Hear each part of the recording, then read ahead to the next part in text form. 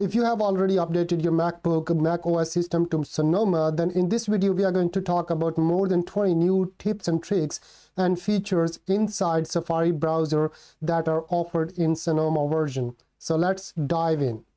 Let's talk about the cool features in Safari app. Here, first of all, we're going to talk about the favorite, icons here. Just go to this view option and now show favorite. And now you can see the icons view. Before it was not there. If you don't show the icons, it will not show the icons. And if you show the icons, it will show all the icons here. Now you can create multiple windows and workflow. Let's say if you want to create one workflow for your office and one for business and one for private, so you can deal easily on your Safari browser now in macOS Sonoma. Go to Safari, go to Setting, and now go to Profiles here and start using profiles. Here you can choose the name, business, and choose the color you like. I say like this one, create a profile. Here is one profile. This is default. This is business. Now I can create another one that is a test file. I can choose another color for this one, create a profile, another one, and that I can say workplace. I choose another color and that could be something like this one. Boom. Here you go. Now you have 3 workplaces. You can close this window. You can see these workplaces are here. Now I'm on my workplace. I can switch to the business window.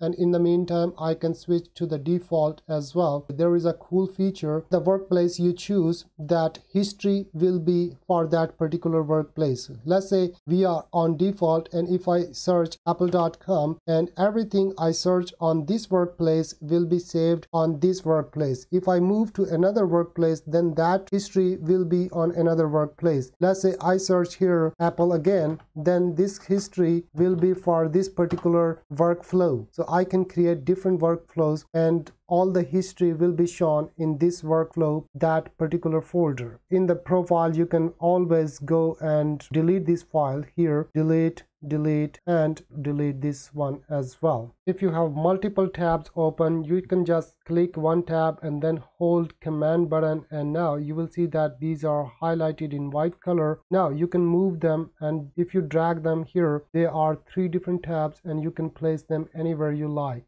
Let's say I want to place them here and they are moved from this place to this place. In the meantime, I can create some groups. Let's say I'm gonna select them again, these 3, and I can have a separate workplace or a group here at the sidebar, and I can place these 3 tabs at this different place, or I can open it in the new window as well. In the new Sonoma update, you can go to Setting, and here in the privacy section, you can check mark this one, and now your incognito window is more secure. You can open the web link in private. Just go to File and New Private Window. Here you go. Here are the new privacy options. Add any website or web link to your dock. Dock is here downside. Any web page that is open, you just go to File, Add to Dock. This is the link. And whatever you name this one, you can change the name, and you can also change the picture for this particular link.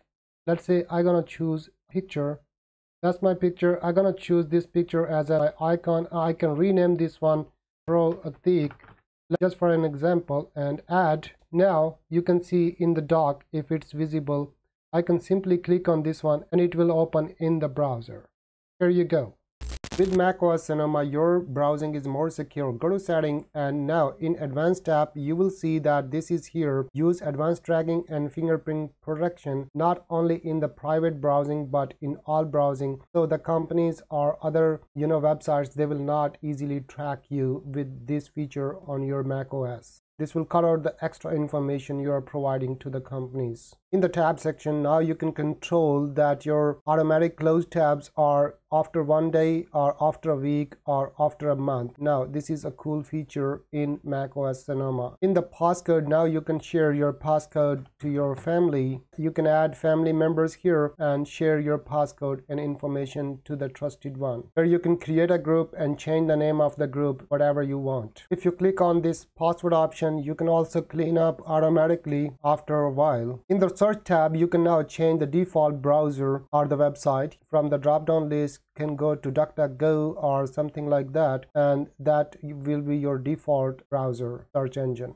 iCloud passcodes are now available for your third-party app like Chrome. If you go to these options, you can sync your iCloud passcodes to your Chrome and your Chrome passcodes to your Safari browser and vice versa. So this extension was not available before. Now you can add it to the Chrome and all of your passcodes will be saved there. Once you add this extension, it will generate a code and need to verify here, and that's done. Now your passcodes are synced from your Chrome and Safari and from the iCloud. And here you can manage your passcode with the help of iCloud extension in Chrome browser. There are tons of different features you can try on macOS Sonoma, and I'm pretty sure you like this video. Why not? Okay, thumbs up and subscribe. I'll see you in another video. Bye-bye.